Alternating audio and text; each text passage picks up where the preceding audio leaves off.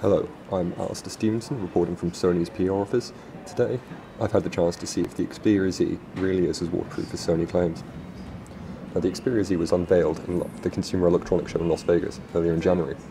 It hosts a number of innovations, including a great camera and super crisp 441 pixels per inch display. However, the most interesting part is it's actually water and dust proof, which is actually why all the ports include plugs to stop any water or dust getting in. Now, as you can see, it's currently bone dry, on, and the screen is responding to my touch fairly nicely. Now, let's see how this performs after I've submerged it in the water for a while. Leave it in there for a few seconds, and there you can see the phone is thoroughly drenched, and still on, and the screen is still responding.